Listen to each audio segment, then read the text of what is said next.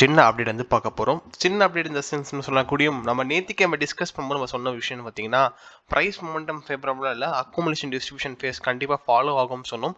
So அன்றைக்கி பார்க்கும்போது இன்றைக்கும் சரி நம்ம பார்க்குற ஒரு விஷயம்னு பார்த்தீங்கன்னா, அக்குமுலேஷன் டிஸ்ட்ரிபியூஷன் ஃபேஸ் தான் இன்னமும் தொடர்ந்துருக்கு இந்த கம்பெனியை பொறுத்த வரைக்கும். ஆனால் இன்னும் ஒரு ஹாப்பி நியூஸ் என்ன அப்படின்னு கேட்டிங்கன்னா, இன்னைக்கு ஷேர் க்ளோஸ் ஆனது பார்த்தீங்கன்னா 10-day EM மேலே க்ளோஸ் ஆயிருக்கு. நீங்கள் பார்க்கலாம், இந்த சைடு ஒரு பிங்க் கலர் லைன் பார்க்கலாம். This is 10-day EMA, 10-day estimation moving averages மேலே இன்னைக்கு வந்து close Suzlon Energy Limited. So that is one of the good news தெரிஞ்ச வரைக்கும். But on the other hand, நான் ஏற்கனவே சொல்லியிருக்கேன், இந்த கம்பெனியோட ஃபேஸை பார்க்கும்போது it should be in distribution ஃபேஸ்ன்னு நிறைய வாட்டி சொல்லியிருக்கேன். மறுபடியும் அதுக்கான வாய்ப்புகளை இது இன்க்ரீஸ் பண்ணிக்கிட்டே இருக்கு.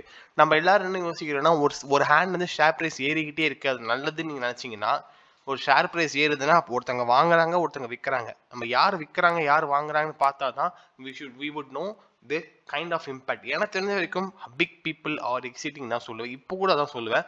பட் இருந்தாலும் சில ஃபேக்டர்ஸ் இன்ட்ரெஸ்டிங்காக இருக்குது. ஏடிஎக்ஸ் இண்டிகேட்டர் எப்பவுமே கவர் பண்ணுற ஒரு indicator, potential R momentum R directional indicator எப்படின்னா சொல்லலாம்.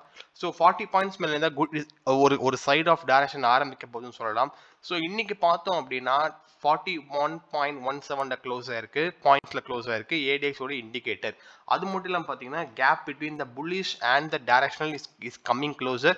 ஒருவேளை இந்த கிரீன் கலர் லைனுக்கு வந்து Chris cross the potential line அப்படி ஆச்சு அப்படின்னா கண்டிப்பாக share price can even test the range of almost 30 rupees கூட டெஸ்ட் பண்ண வாய்ப்புகள் உள்ளது.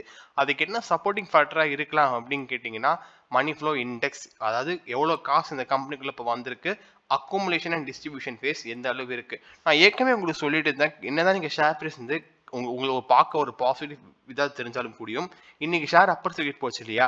பட் நீங்கள் மணி ஃப்ளோ இண்டெக்ஸோட மொமெண்டம் பார்த்தீங்கன்னா மணி ஃப்ளோ ஒரே மாதிரி தான் இருந்திருக்கு ஃபார் த பாஸ்ட் 1 week. அதாவது வந்து ஸ்ட்ராங் பையிங் இல்லை, which means high participation from the big people இல்லை.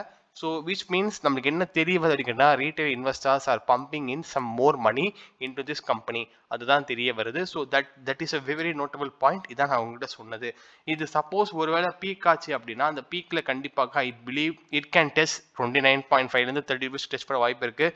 பட் இருந்தாலும் ஏற்கனவே மார்க்கெட் கேபிடேஷன் கம்பேர் பண்ணும்போது share prices has run a over lot. கண்டிப்பாக ஒரு கிரிட்டிக்கல் ஃபேக்டராக பார்ப்போம். ஸோ இப்போ என்னவாக இருக்கலாம் அப்படின்னு கேட்டிங்கன்னா, அக்குமுலேஷன் டிஸ்ட்ரிபியூஷன் ஃபேஸில் டிஸ்ட்ரிபியூஷன் ஃபேஸ் ஏற்கனவே ஆரம்பிச்சிருக்கு. Ups and downs and up ஆகிட்டு இருக்கு. இன்னைக்கு மறுபடியும் ஒரு அப்பா இருக்குது, மறுபடியும் உங்களுக்கு ஒரு டவுன் அண்ட் மறுபடியும் இப்படி இருக்கலாம்.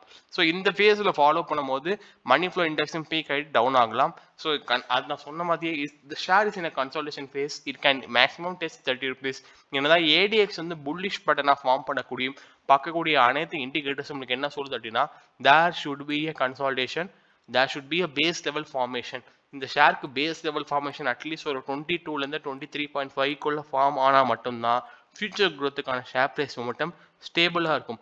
இல்லைனா உங்களுக்கு வந்து பம்ப் அண்ட் டம்ப் மாதிரி ப்ரைஸ் லெவல் என்ன ஆகும் அப்படின்னா, மேலே ஏறிக்கிட்டே போயிட்டு மறுபடியும் கீழே இறங்கிறதுக்கான வாய்ப்புகள் நிறையவே உள்ளது, ஒரு ஸ்டேபிளான பேஸ் ஃபார்ம் ஆகவில்லை என்றால். இன்னொரு விஷயம் வந்து இன்ட்ராடே பொசிஷன்ஸும் அப்ளிகபிள் இல்லாதனால, ஏன் அப்படின்னா ஷேர் வந்து பிஇல இருக்கு.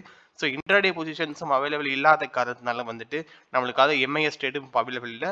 ஆன் த அதர் ஹேண்ட் என்ன பார்த்தீங்க அப்படின்னா, retail investors are pumping in more money into this company. So this is a risky factor. But இருந்தாலும் momentum is favoring the brave அப்படின்னு சொல்லலாம் அப்பு சுஜாஜியை பொறுத்த வரைக்கும். நன்றி, வணக்கம்.